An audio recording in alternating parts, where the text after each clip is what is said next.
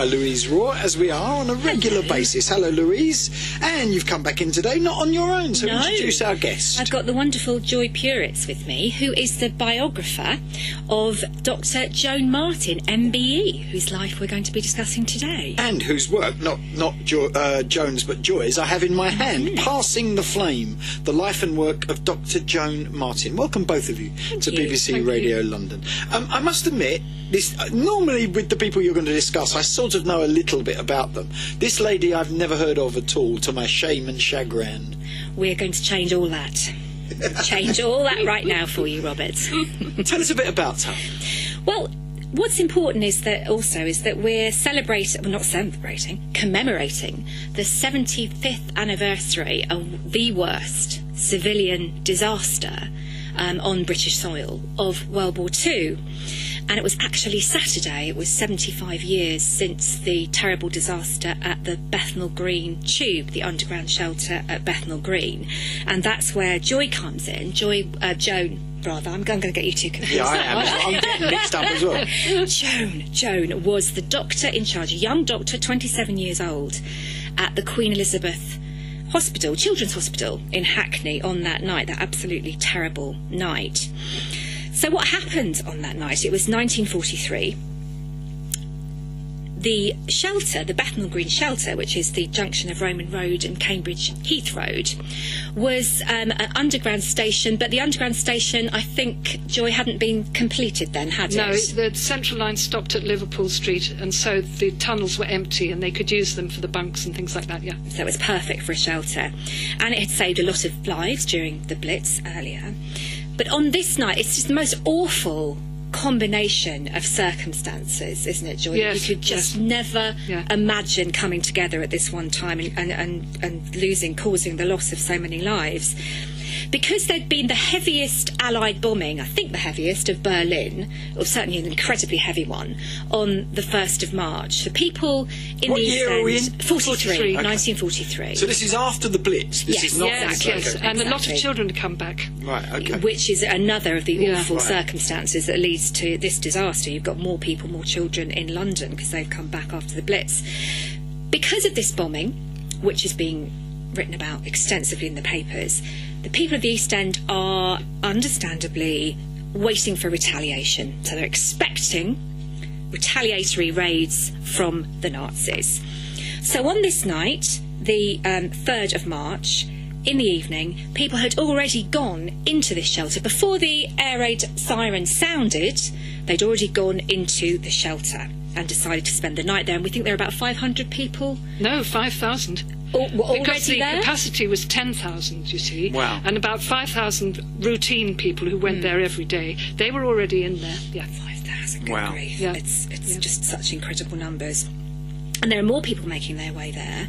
And then at 8:17 p.m, the air raid sirens sound, and so of course more people grab their bedding, grab essentials, and start making their way to this shelter. And then at 8:27, the most appalling piece of tragic bad luck that you just couldn't have predicted. An anti-aircraft rocket salvo was discharged. I think it was in Victoria Park. Just in Victoria Park. Away, yeah. So it's very nearby. This was a new weapon, you see. So nobody in the area had heard this being discharged before, and it was terrifyingly loud. It was rockets. It was launching rockets. Understandably, people thought they were under attack. They thought this was an air raid starting. And so because of that, it's really important to stipulate people did not panic. It's not that people in the shelter or entering the shelter were at fault, but obviously they speeded up the process of trying to get into the shelter. And if you look online at photographs of the staircase that was then there, you can imagine the scene. The steps are very rough. There are handrails down both sides, but there's none in the middle. It's quite poorly lit. And the air raid wardens, unfortunately, are not at the top of the stairs at this point where they needed to be. So you've got people desperate to get inside, hearing this awful racket going on and thinking it's bombs coming for them. And then another piece of extraordinary bad luck. One woman, about 3 stairs from the bottom, tripped. She was apparently either carrying a child or leading a child, and she fell just at the wrong moment, just before the rocket salvo. And this led to people just falling in waves, just awful, awful, terrifying for them. And it said that within about 30 seconds, the staircase became a charnel house. Just awful. Yeah, 300 bodies. Yeah. 6 deep. Yeah. And 10 feet wide. Can you imagine? Just all on top of each other. And I... 300 bodies lying. Yeah, they didn't die, of course, all of them, but that was the That's number how many of people. are crammed on top of each other. And if you look at this little dark staircase, it's not a large area at all. So just horrendous. One woman who survived, Babette Clark, talked about that, and she said, I was holding someone's hand, someone fell on the back of me. She was obviously a young girl at the time. Someone was trying to drag me out. I remember my sister saying, don't pull me, I've got my little sister. Then finally an air raid warden got us out. I remember the crying and the screaming and the heat of the bodies. It was just horrible. Just imagine how horrific the situation was down there. And in the end, 173 people died at Bethnal Green. 84 were women and 62 were children. Blimey. So meanwhile, Joan Martin is on duty. As I said, her first job, she's a junior doctor. She's at the Queen Elizabeth Children's Hospital, and the phone rings at 8:45. And they're told to expect 30 faints, people who fainted, at a tube station. And Joan thought to herself, well, that's just an astonishing number of people. We've never had anything like that before. And she thought to herself, I bet it's a test. I bet they're just testing us to see how quickly we can get ready in case there is a disaster. Little did she know. And then, unfortunately, as they were running around trying to take down cots and put up beds and get ready, and she's working with 2 medical students, and you can imagine everyone running around trying to get prepared for these fainted victims. And she said, we'd hardly finished changing the beds before the first wet mauve body was carried in to the hospital. Wet, I think, because they were trying to revive people by throwing water on them, and mauve from suffocation, quite simply. And it must have been the most incredible shock. And then, as the night went on, body after body, until 11 o'clock that night, and mostly women and children, some survivors, but largely they're dealing with the dead and trying to work out where to put bodies in a children's casualty department. Just absolutely unprecedented. Now, Joy, you've written about the fact that Joan unexpectedly, as a 27-year-old junior, found herself in charge that night. And how did that happen? Well, she did have a senior casualty officer with her, who was also a woman. But when Joan realised that there were too many bodies to be accommodated on all the beds, she got the 2 male medical students to lay the bodies in the consulting rooms on the floor. And the senior casualty officer said, you can't do that, it's disrespectful of the dead. And she got quite hysterical, and Joan realised that she wasn't fit to work in the state she was in, so she suggested that she should go off duty. Well, this was the other lady. Yes, and can you imagine a junior doctor telling a senior what to do? I mean, in those days it was amazing, but that's just the sort of plucky person Joan was, and she was good at organising things. And so she managed to get rid of her, and she and the 2 medical students were then stuck all night coping on their own until 8 o'clock in the morning. And it was such an unprecedented disaster. I was really struck by Joan saying that even the ambulance officers, the ambulance men I think they largely were on this night, were usually calm, very cheerful, that sort of blitz spirit that you would expect, but on this occasion they weren't, were they? Yes, and you know why? Because they were probably mostly local men. They would have known the people involved. Yeah, exactly. Their families might have gone to the tube shelter, you see, and so they were desperately wanting their stretchers and blankets back as soon as possible so they could get back to the scene and carry on helping, What was her background? Where was she from? Well, she was from South London. She was born in West Norwood. Right. And but because her father was a Methodist minister, they had to move every 3 years, you see. That was the rule. Right. And so she lived in all sorts of places, Huddersfield and Yorkshire and sometimes in Essex and all over the place. Her favourite place was a boarding school in Yorkshire. When she was a young teenager, she loved it there, and that's where she became a girl guide as well, which was very important in her life. Yes. But she was clearly early on, she was determined she was going to become a doctor, which wasn't the most usual career. Yes, and do you know why? In those days. Yeah, because she lost 3 friends as a child to illness, and she said to her father, "I don't want to have friends anymore, they just die on me." And so her father said, "Well, what are you going to do about it?" And that sowed the seed, you see, of the idea of becoming a doctor, and she got more and more determined to do it. Yeah. Was it still relatively unusual for women to be doctors back then? Yes, it was. I mean, the only medical school in London at the time that took women was the Royal Free, which is where she got a place. Right. Yep. It's the one place that you could train. So she's at the very centre of this awful maelstrom that's happening in Bethnal Green. And waiting all through the night. And she said herself, she kept waiting for a consultant to come. She kept waiting desperately for someone to take over. And she said, "I realised no one was going to come. Presumably they'd heard that everybody was already dead. I'd only been qualified for 1 year, and here I was in charge of this desperately impossible situation."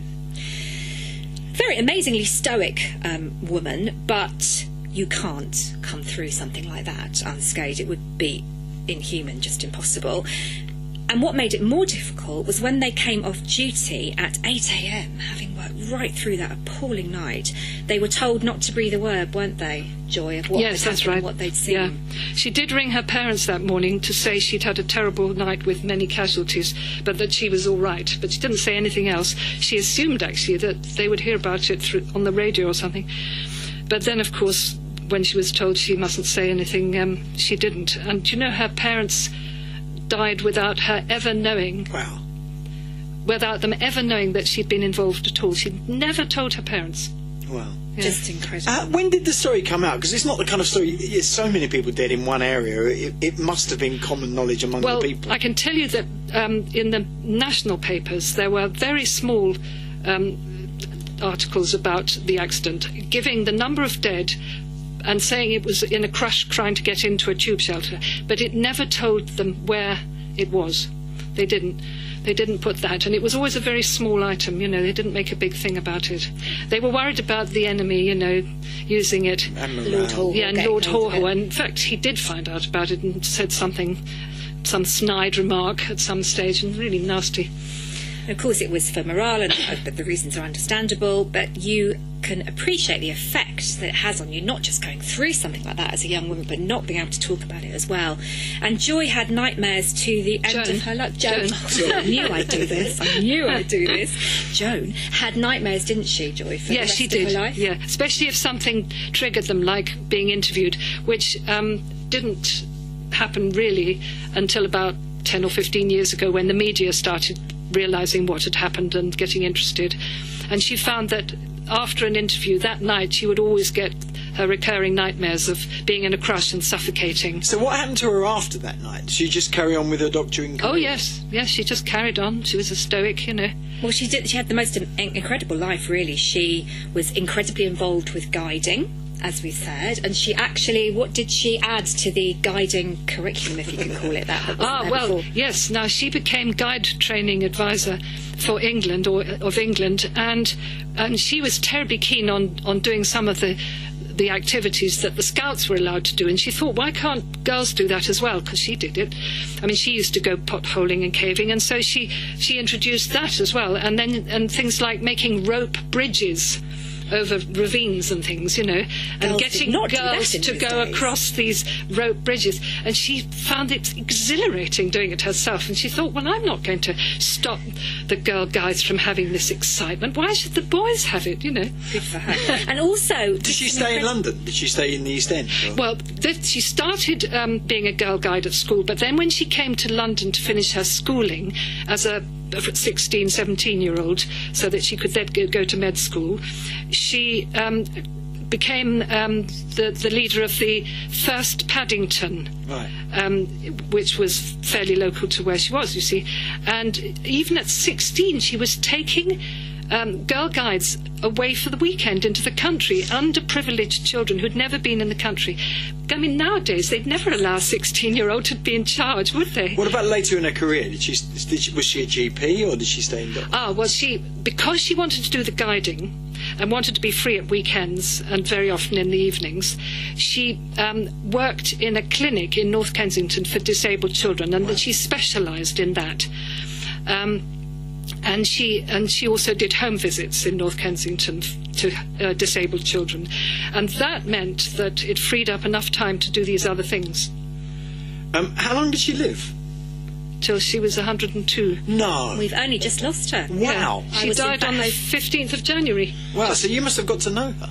Yes, I did, yes. I mean, I've known her for about 20 years as an acquaintance, and then in the last 10 or 15 years I've got to know her as a friend, because I started visiting her regularly, and she started telling me about her life, and I said, my goodness, you've got to write this down, you know. And she said, oh, well, everybody says that.